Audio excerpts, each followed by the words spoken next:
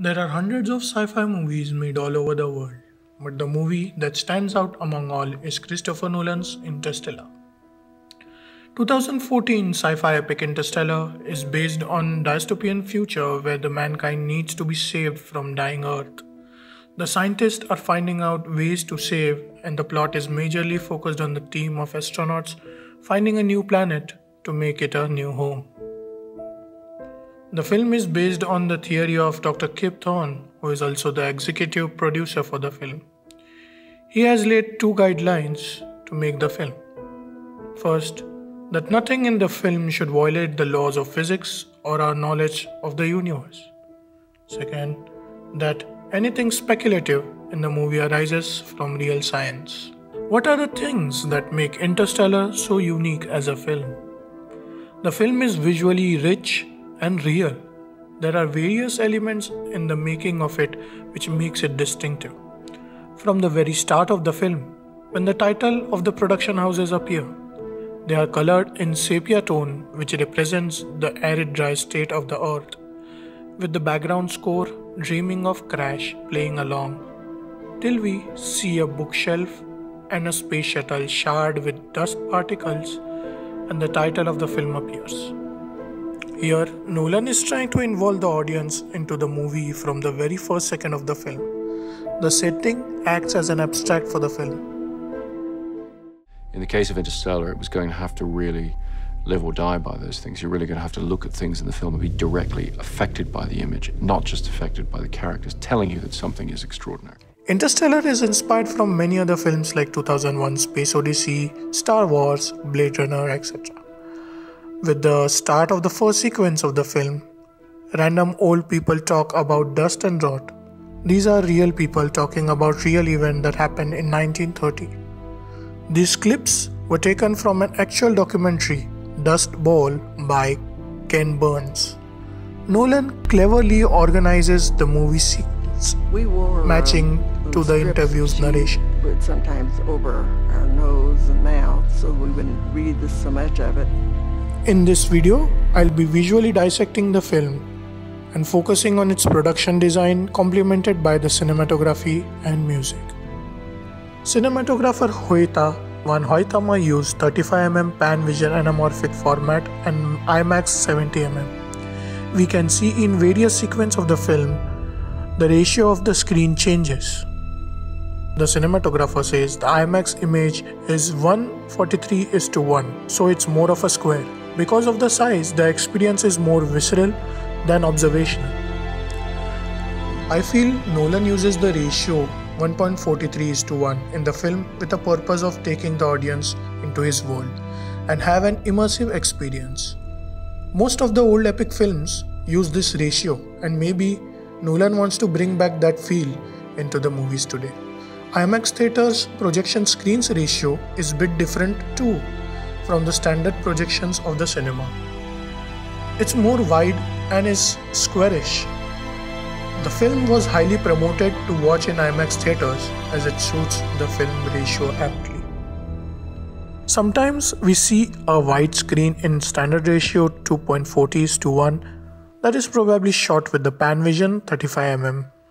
These are generally used for the interior shots or the shots which shows dialogues and interaction between the characters. These type of shots have a shallow depth of field, where the focus is on the particular character or object. A large part of the film is shot in 35mm.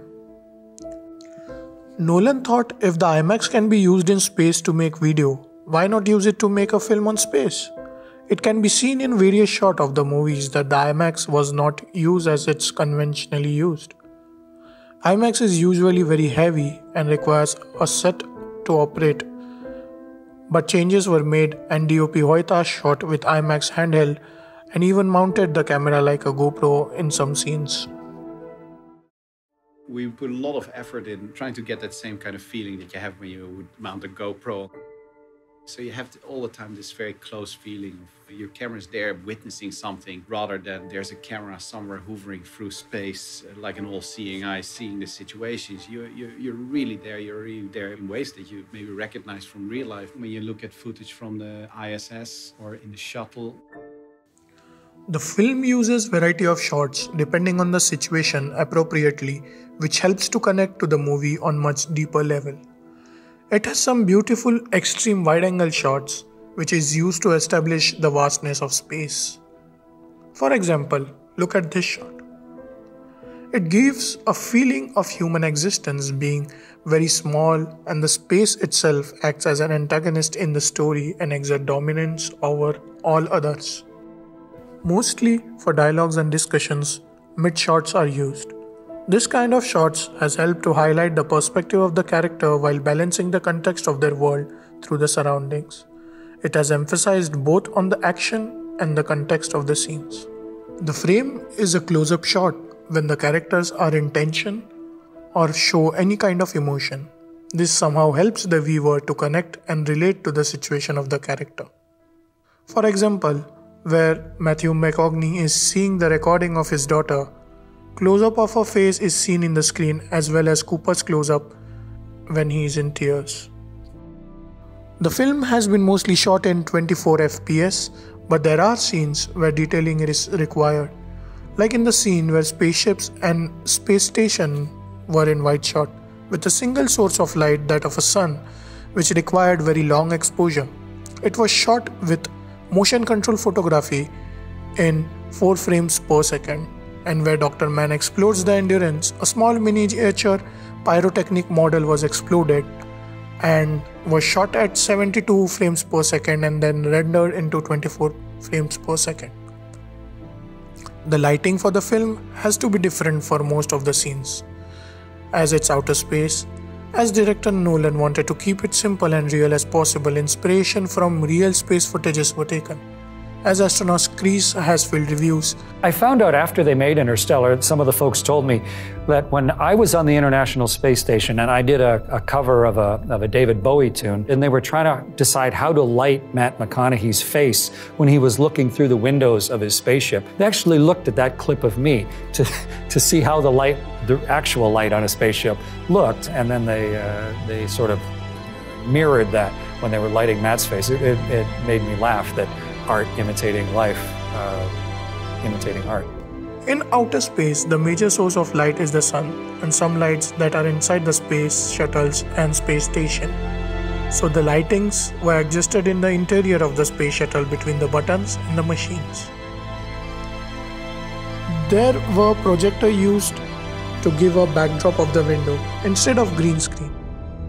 The light was made to pan over the faces in a repetitive manner of the character and on the space shuttles, as it created an effect of rotation of the Endurance to maintain the gravity through centrifugal force. In the scene where Cooper enters the test track, the major source of the light is window.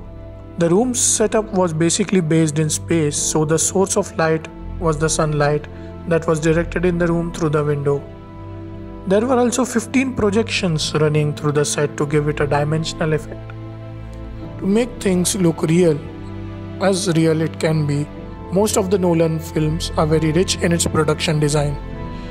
In Interstellar, the combination of cinematography and production design complemented each other, worked very well.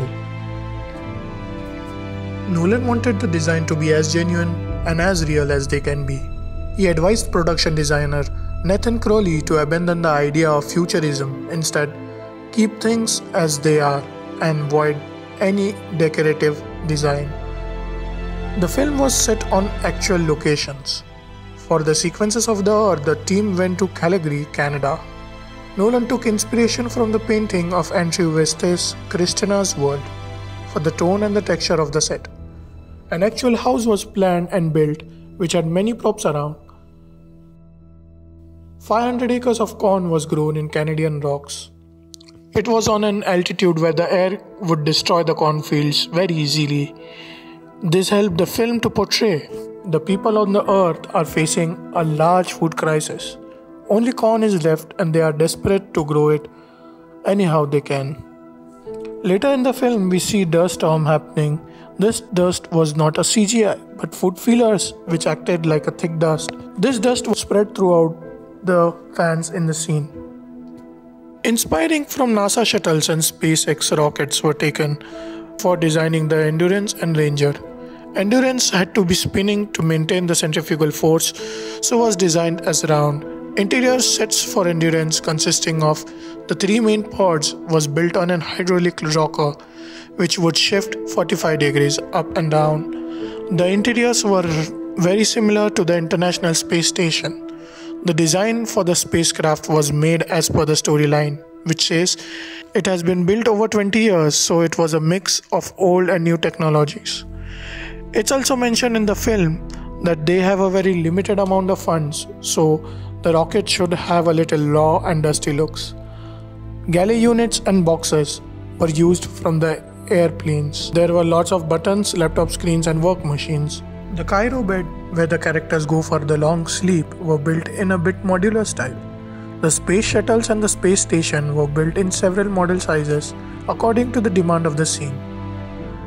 Like Endurance's 15th scale miniature model was built for shooting it as a whole, and 40 feet 5th scale model was built to explode. These big models were carried on the locations and shot, but Nolan decided to take these models in a studio, placing it on a hydraulic and shooting it with the space projections in the background, where he himself operated the hydraulics. Nolan wanted a robot to be a proper machine rather than having a face of a human. The inspiration was a tripod kind of machine. It was designed in a puppet-style operated tin structure which can be operated by humans and vehicle rigs. The final structure were made up of metal which were quite heavy to operate, so the pressure pumps were installed to operate them. The tesseract in the film is Murph's room, where Cooper sends her the text messages. It is in a special dimension. To create a proper logical tesseract, it was first mathematically equated, and the set was created in a format of 4-dimensional cubes. The same room was recreated multiple times in a stretched manner, which was sent to the special effects team to enhance it into infinite timelines and projections. With this extraordinary alternating open lattice with the rooms embedded as moments in time along the timelines, and we gave that to art department and they started constructing from that, and there was a lot of back and forth between us, exchanging ideas. Cooper was tied by the harness and placed behind the bookshelf and in between the cubicles for the shot. I feel keeping everything so materialistic and tangible helps the actors to feel the things and act naturally. This majorly impacts on their performances, which is an upshot for the film. The soundtrack of Interstellar gained critical acclaim and was nominated for Academy Award and Original Score at the Hollywood Music and Media Awards. Nolan didn't reveal the plot of the film to Hans Zimmer. He just gave a conversation between father and a child and told him to compose the music on it. He later revealed the full plot for the composition. He did this because at the core of the story it was the relation about father and daughter, and Nolan wanted to bring it as an essence in the music. Zimmer follows a particular rhythm of question and answer in his film. He composes a question in the notes of the music, which builds conflict and tension, and then it is resolved with the release of an answer, which acts as a resolution to the narrative. Is a question, is an answer. I mean, it's just how I can make the question longer.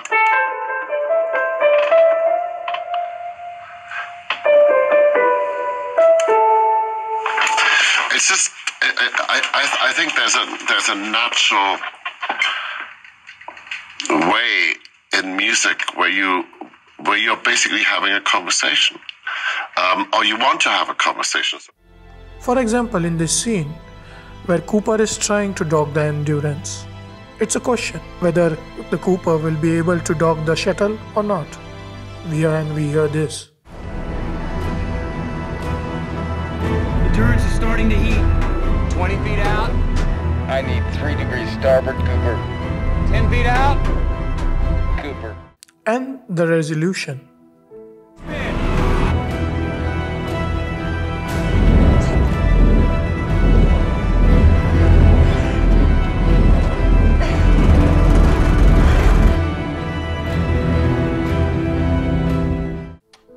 Zimmer uses the technique of ticking clock very cleverly. as the tension of running out of time is supposed to be built in the scenes. In this scene where Cooper lands to Miller's planet, where every hour is 7 hours on Earth, we can hear a ticking noise which is 48 beats per minute. But when the pressure builds, as the waves are coming, the ticking noise increases to 60 beats per minute. We need the recorder. The ticking noise was made with hitting pencil against the string of instruments and breathing in and out on vocal instruments and mouth organs.